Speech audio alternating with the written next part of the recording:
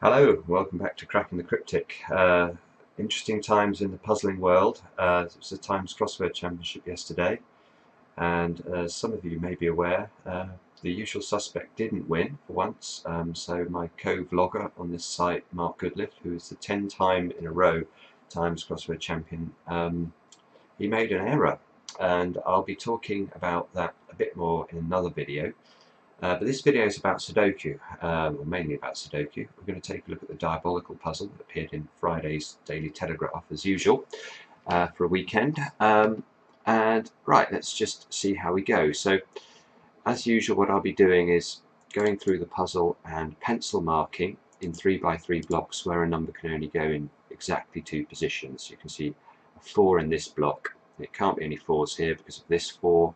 Can't be a 4 here because of this 4. In fact, I need to correct that. Can't be a 4 here because of this 4, so there's a 4 in one of those two cells.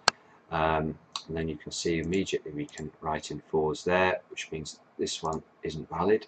Let's get rid of that and replace it with that one. So that's our first number. Now, what can we do more? Yes, we can make two little 9s down here, look, because of this 9 and this 9. And that means there must be a 9 here, because this 9 prevents there from being a 9 in this cell. So we write that 9 in. There must be a 9 here now, because of this 9 preventing there from being a 9 in this cell. There must be a 9 here.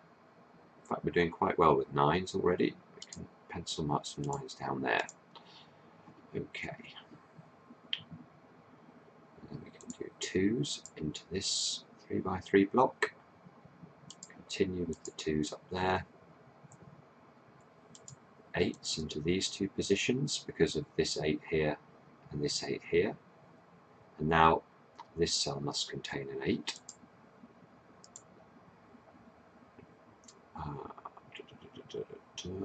Just checking the 8s.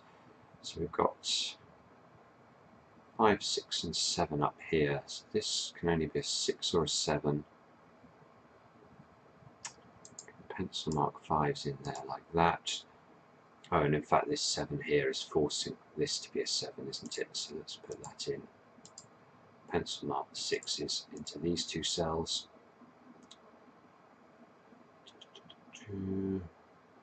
1s can be pencil marked over here, look.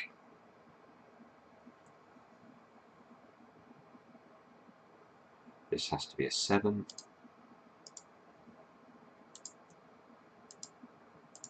I suspect that Mark's going to be not only not vlogging today because of his his annoyance about yesterday, but he's also off to Prague today for the World Sudoku Championship, which starts this week. So I'm hoping that we'll be able to do some videos talking about the puzzles that have appeared actually in the World Championship over the next few days. So if you are interested in that sort of thing, do keep an eye on the channel. Right, what can we do next? So you can see one of these squares here has to be a 4 just by elimination. We've got 5, 6 here, so we need to put a 4 in the block. Pencil mark 3s, look over here, 3s down here, 1s over here, because of this 1 here, and there's a 1 in this cell, so we can actually, this must be a 1, this must be a 4. That resolves the 4 and the 2 over on this side of the grid. Starting to make a bit of progress. I suppose I should look at the middle row. What do we need here? We need a 1, a 4 and a 7. So this has to be a 1. Let's go like that. 2, 5, 7, 8. This is just a 2 in this cell. It's the only number that can actually validly go in this cell here. That's called a naked single. Sometimes it's difficult to spot, but I was working on the rows and columns where we already had a lot of given digits, so that's how I looked at row number 2 there. So let's have a look down. 3, 4, 6, 9. So you can see this square here has to be a 3 or a 6. 3, 4, 6, 9. Can't see anything else there though.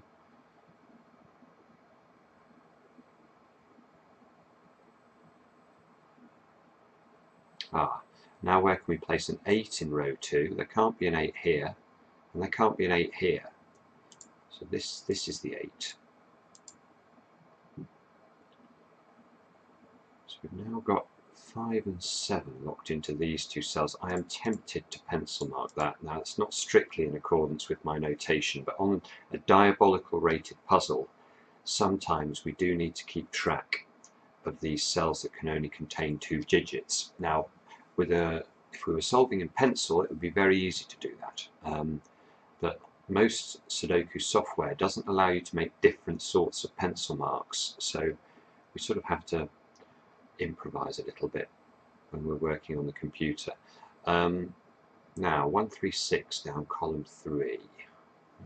Can't see how to resolve that. What else do we need here? 7. We have a 7 over here, so that does resolve that. That must be this way round. 3, 3. Pencil mark 3s into those 2 positions.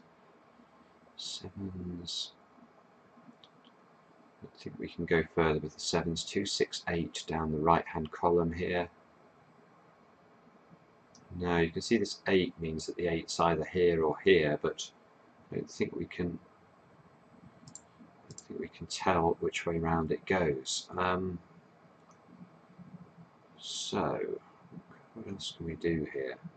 This cell's quite restricted. You can see we've got a lot of different numbers. If we compare the contents of row 7 here and column 7, I think all that's left is a 2 and a 5.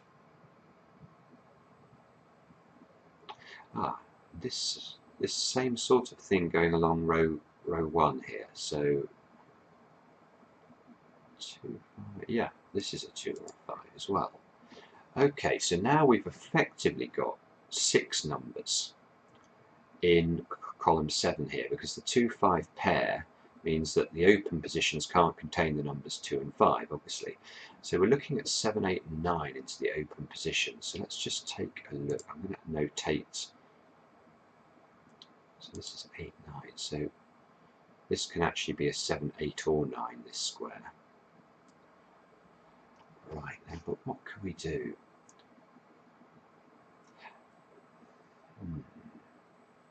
We have to ask ourselves the question in this sort of situation, why might it be important that the numbers 2 and 5 are not appearing in this column? It feels like quite a powerful spot, but I'm not quite seeing how we can use it. I'm just going to stare at the grid for a minute.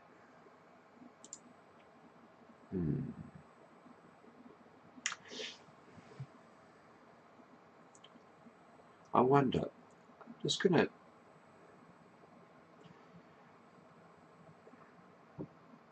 let's just try and make a note of where 5s can go, because you can see in this block here, now we've eliminated a 5 from this square. Where can the 5s go now in this 3 by 3 block? You can see obviously that this could be a 5, this cell here.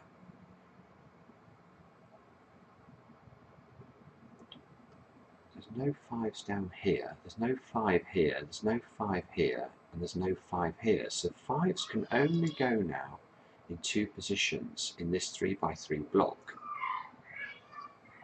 So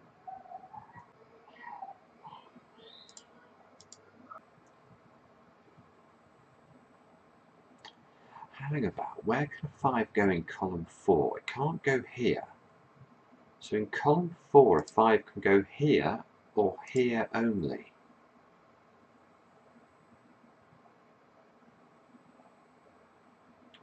And in column, there's something going on. There's some sort of chain, I think, going on with the 5s here. Let's just try and work this through logically. So if this is a 5, we know this will be a 5. And if this is a 5, this will have to be a 5, because if this cannot be a 5, this will be a 5 here, in this square.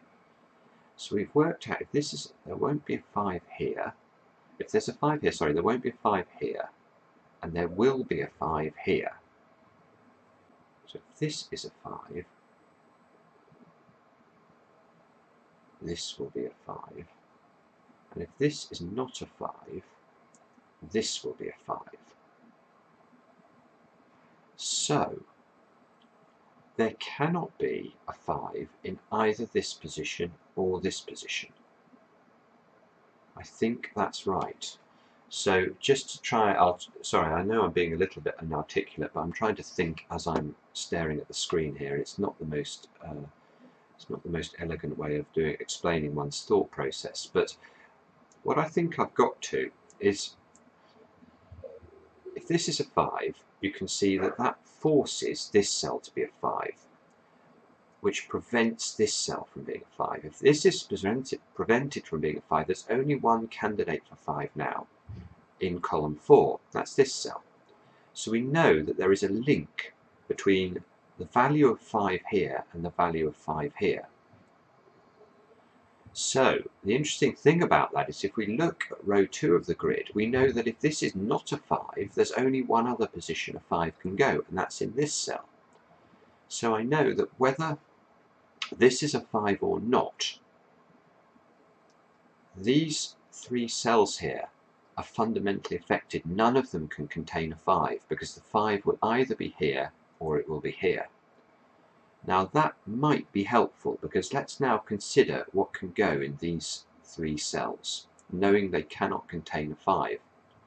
So you can see, if we look at row 4 of the grid, the open numbers are only 2, 6 and 8 now. This cannot be an 8, so this has to be now a 2 or a 6.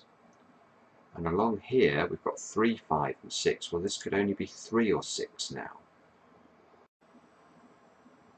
Right, now you may notice by the fact that that my picture has gone somewhat darker that I've had a bit of a hiatus on the puzzle. I carried on looking at it for about 10 minutes earlier, and then I've had to come back to it now and stare at it for a bit longer. And I have to admit, I was not getting anywhere. So what I've actually had to do to make progress and to spot the next step is I've had to put it into some different software that allowed me to colour the candidates. I don't like doing this because you can't colour the candidates, or you can't efficiently colour the candidates in any sort of competition type scenario. But here I found it very hard to spot what was going on. So what I'm going to do is I'm going to show you now in this software, which is called Hodoku. It's got a nice user interface actually. What this puzzle looks like if we fill in all the candidates for the open cells that we've already got there, and we also highlight the number 6. Now this is, believe it or not, a way. I'm sure there are different ways of solving the puzzle. In fact, if I hit show me how to solve it on this software, it comes up with some bizarre chain of things that certainly I didn't find very logically intuitive at all. So I've disregarded that and stared at it a bit longer and come up with a different way to show you.